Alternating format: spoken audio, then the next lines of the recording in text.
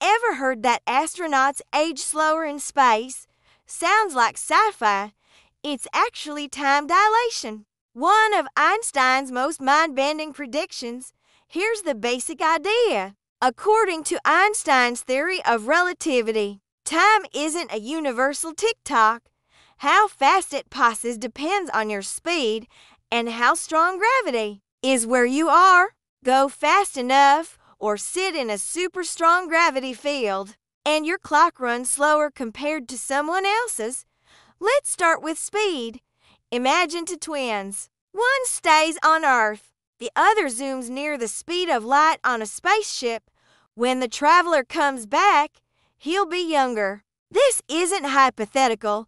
Particle accelerators regularly see unstable particles live longer when they're moving fast because their internal clocks slow down. Now gravity. The stronger the gravity, the slower time flows. This is called gravitational time dilation. We've measured it on Earth.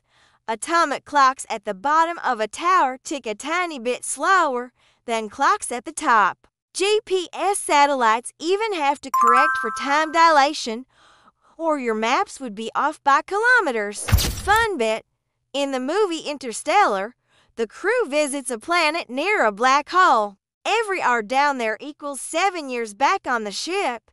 That scene was based on real physics. Near a massive object, gravity bends space-time so much that time almost freezes.